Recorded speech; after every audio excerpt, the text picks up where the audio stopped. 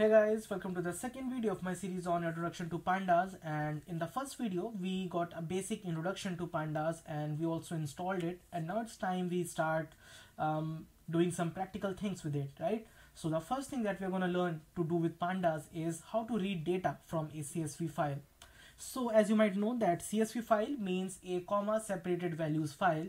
So CSV is just a format for specifying some kind of a tabular data. So how do you specify any kind of table in a simple plain text file is that you use new line characters, which means you use new lines for specifying each new row, and you use comma as a separator for different column values in each row. So this is how CSV file works. So let me show you what is the data set that I'm going to use for this particular example. And now in my tutorial folder I have a data folder in which I have two data sets, which are bikes.csv and imdb_1000.csv.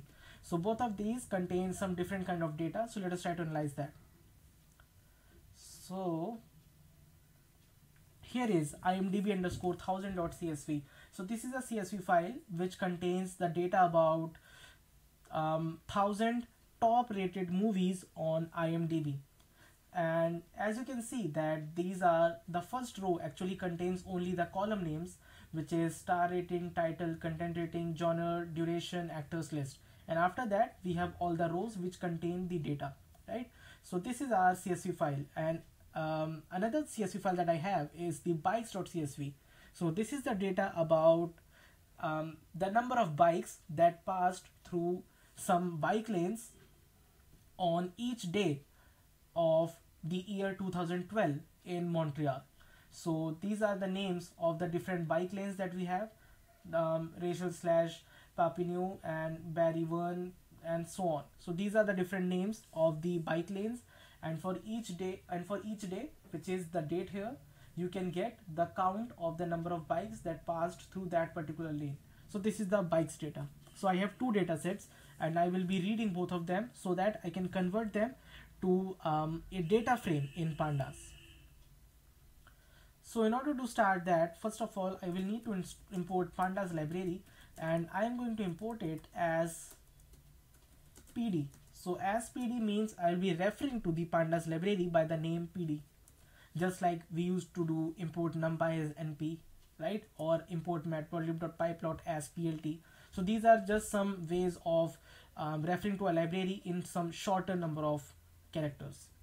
So now the first thing that I have to do is that I have to load it by using the read_csv function. So read_csv is a function for reading any kind of CSV file. So read_csv data / imdb_1000.csv. So this is a path to my CSV file. So once pandas read a CSV file, it converts it into a data frame.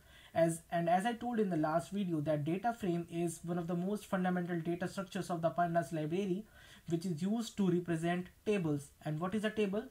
A table is a combination of two-dimensional data about your rows and column names and an index. So let us see what happens here. df.head. So every data frame object has a head function which is used to get first 5 rows of your data frame. If you just pass any kind of number, then you get that number of rows as well. So by default it is 5. So here you can see that we get a nice preview of our data set, in which we have got all the column names here, and then we have got the rows data. And one more thing to notice here is these bold values. These bold values are the index values for each row. So by default, if you do not pass any kind of index or you do not specify anything to pandas, what it will do is that it will create a default index for your data frame, which will be a range index. A range index, which means range 0 up to length of all the rows that you have, right? So something like that. So that is what happens here. And as we can see, we have got a range, we have got an index, we have got column names, and we have got the data. So this is how we have successfully loaded a CSV file.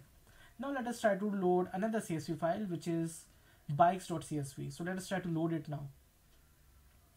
So it is df equal to pd dot read csv, in which I will pass data / bikes.csv. and let us try to see. Okay, so first of all, let me give different names to both of these data frames. So I will be calling it imdb underscore df, and then I'll be calling the bikes data as bikes underscore df. Okay, so let us see bikes underscore df dot head. Look at that, we are not getting the data in a correct format. So right now what Pandas has understood by looking at your CSV file is that it contains a single column whose name is this, and in each row the column value is given like this, right? So this is not a tabular data, or this has not been parsed in a correct format. And what is the problem here? The problem is that we are using a semicolon as separator instead of a comma. So due to this, Pandas is not able to understand what is the character that you are using to separate the different column values.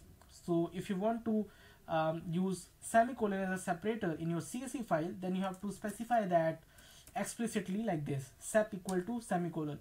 And now look at that, we get our data in the correct format. Now Pandas is able to understand the different columns that you have in your table. And again, as we can see, the index is your default index, which contains 0, 1, 2, 3, 4 as the values, right? Now we can still do some improvements to this particular data frame. One of the improvements that I would like to suggest is that as we can see that we have a date column here.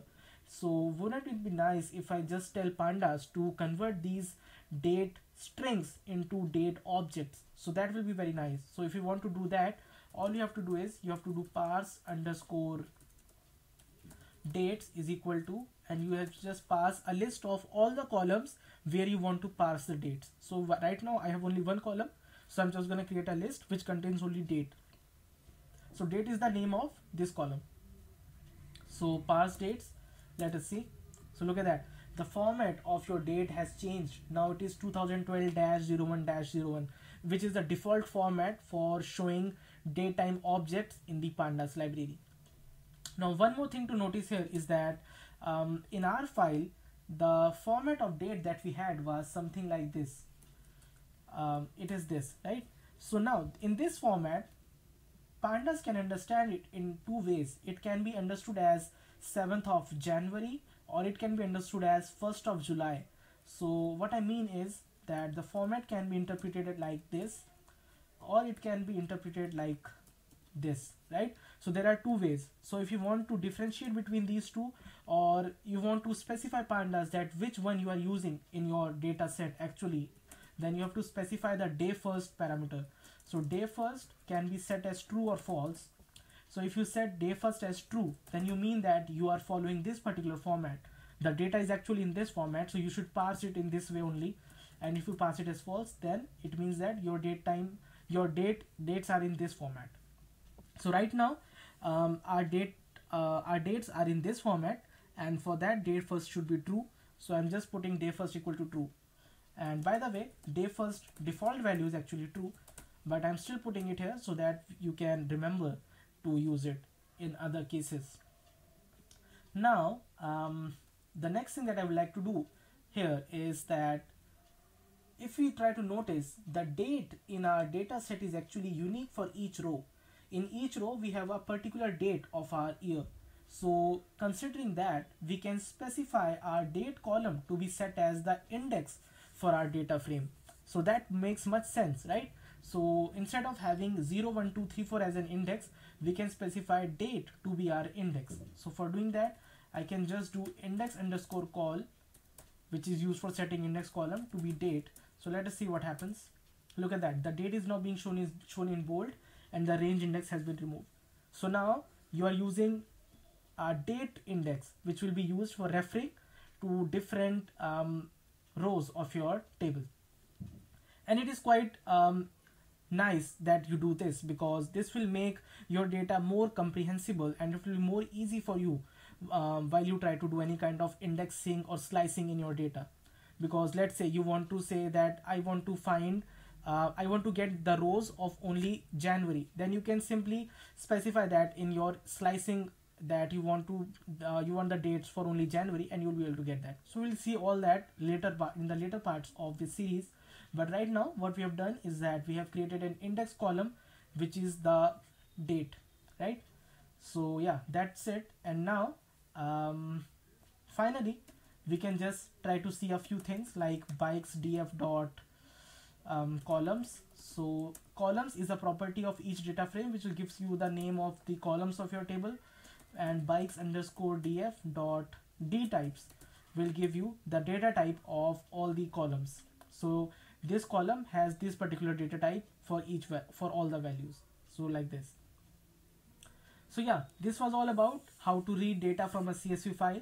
And as we saw that in the simplest case, Pandas is quite intelligent to read your data in the correct way, but in some cases you will have to specify some more arguments to get the desired thing, right? So yeah, this was all about reading data from CSV files into Pandas library, and I hope the concept is clear. If you still have doubts, you can put them in the comment section below. Thanks for watching.